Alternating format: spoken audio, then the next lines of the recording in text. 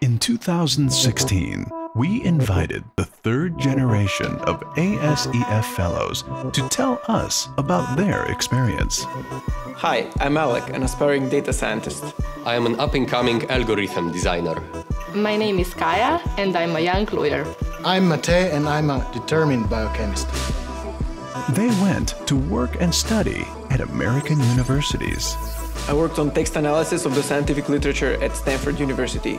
I helped my professor with European law in relation to transitional justice at Harvard University.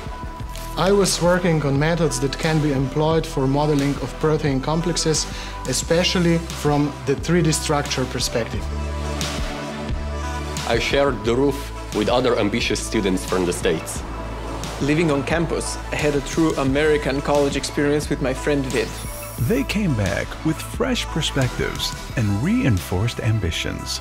In the future, I would like to work in an environment that really supports original and out-of-the-box thinking. I expected collaboration, but I also got was invaluable research experience and a good work ethic.